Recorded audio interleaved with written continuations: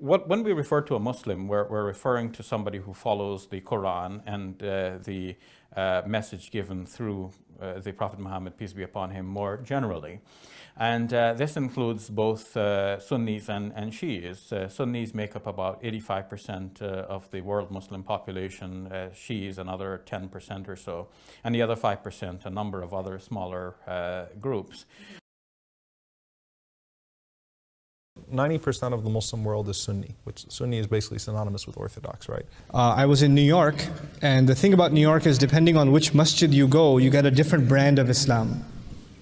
Well, the main difference between Sunnis and Shias is a political difference.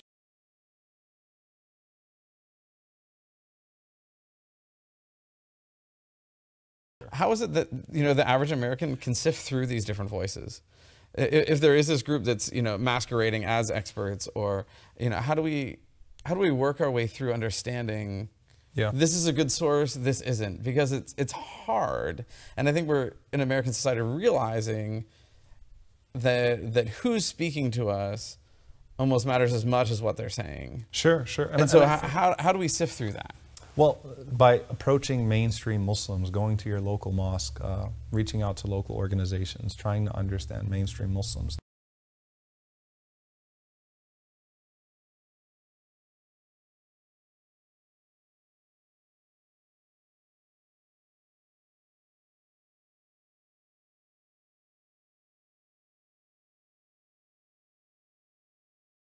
For me, the advice I have for myself, and I'd have for all of you, is you have to find somebody you can trust.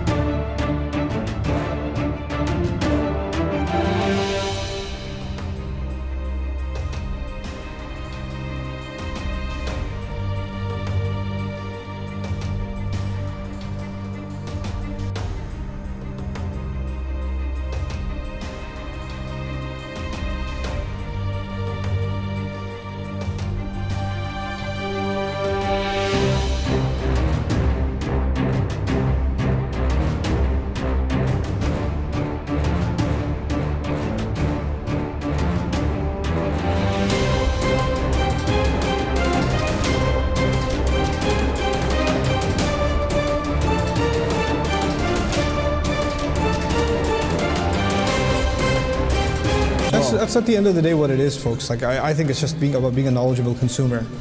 Like the more you're not gonna, maybe you don't want to become a scholar. That's a good analogy, knowledgeable consumer. Yeah, because you have some basic information. You're constantly learning for yourself, and as you learn more, you learn to ask more intelligent questions, right?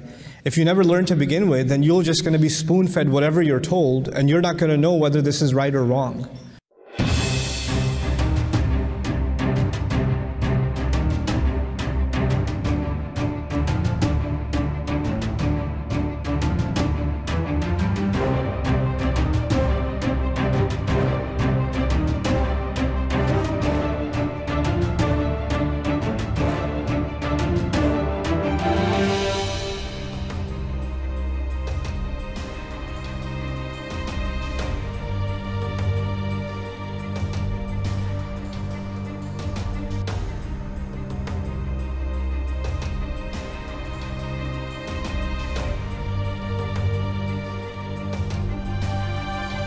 Ask a Muslim about Islam, right? It sounds simple, but it's unfortunately, the intimidation and the fear factor has gotten so much that we don't talk to each other anymore.